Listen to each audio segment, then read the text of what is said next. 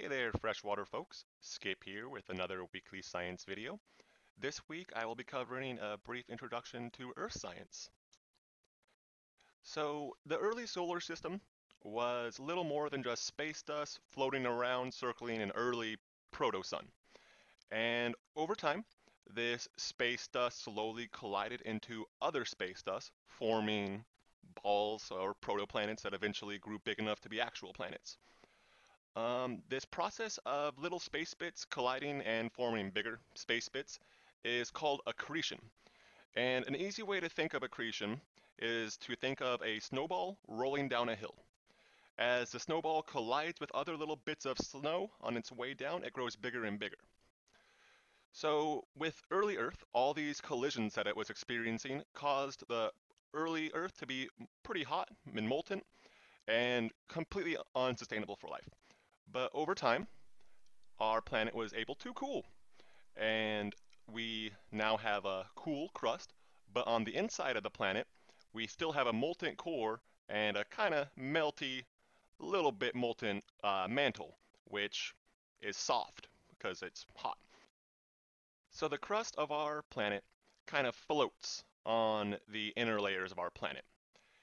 Because it's floating and moving around, there are actually borders and sections of our planet that you can differentiate from each other. These sections are called tectonic plates, and there are two types. There are continental plates, which is like land material, that I'm sure you're all familiar with, and oceanic plate, which is ocean material. It's underneath all the water. Uh, so this process of land floating and forming sections out of the plates is called continental drift, and it was discovered by a scientist named Alfred Wegener, who actually was not supported and had to fight very hard to get the scientific community at the time to recognize and appreciate all of his evidence.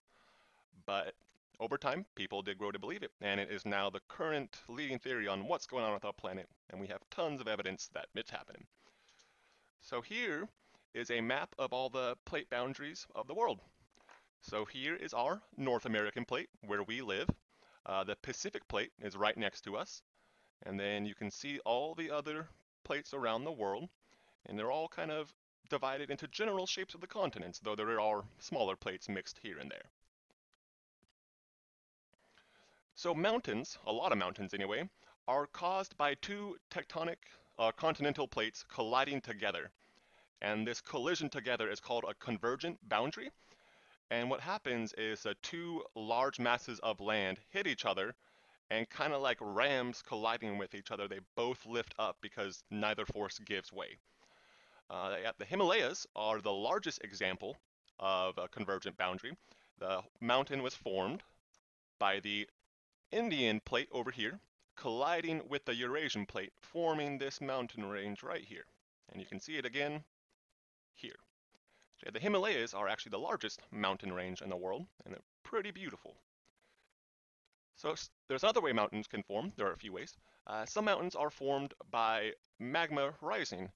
So how this works is that sometimes magma will break through the crust, and over time this magma will typically solidify into a structure called a batholith. It's a really funny word, but all it is just magma that got frozen underground. And over time, these batholiths, sorry for my pronunciation, can be caused to rise to the surface by geological forces. And these batholiths rising can create mountains. So the Sierra Nevadas, which are in California, many of you have probably been to them, are actually made from a collection of batholiths, which all kind of join together to form the largest batholith in the world. It's pretty impressive. Because of this, this magma for the Sierra Nevada batholith formed slowly underground. Because it formed slowly underground, it was able to form a lot of crystals.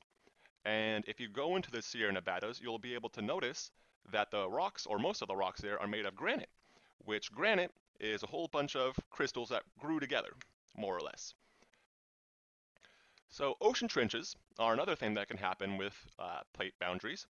So when a continental plate collides with a smaller, lighter oceanic plate, the oceanic plate will be pushed underneath the heavier continental plate. This interaction is called a subduction zone, and subduction zones often have trenches, which you may know of the Marianas Trench. It is the deepest, biggest trench in the world, and it's the lowest point in our planet. These subduction zones can also cause volcanoes. They are typically the greatest source of volcanoes on our planet. And so the Pacific plate borders a bunch of continental plates. And these borders are largely subduction zones, which cause magma to rise from the surface as the continental, or rise to the surface as the oceanic plate is pushed down. So these magma rising to the surface is volcanoes. And the Pacific plate has so many volcanoes that the edges of it are nicknamed the Ring of Fire. So here is a picture of the Ring of Fire. Each triangle you see is a volcano. And this is the largest amount or largest concentration of volcanoes in the world, and all has to do with the subduction zones of this Pacific plate. It's pretty cool stuff, I think. And then some volcanoes are caused by hotspots in the crust. A hotspot is kind of like a weak spot that the molten materials from the core of our planet are able to push up through the crust and slowly distribute magma to the surface. So Hawaii is actually a hotspot.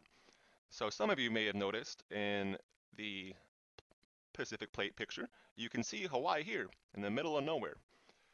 There's no plate boundaries there, but Hawaii has a hotspot there, and as you can see here, the magma rises to the surface and creates a new island.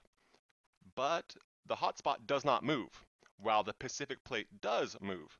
And over time, as the Pacific plate moves, more and more new islands are formed because the magma keeps on spouting up, but there's nothing new above it, so it forms new land. That's about all I have for you folks this week. If you have any questions or would like me to go into more detail with any of these topics, I would love to.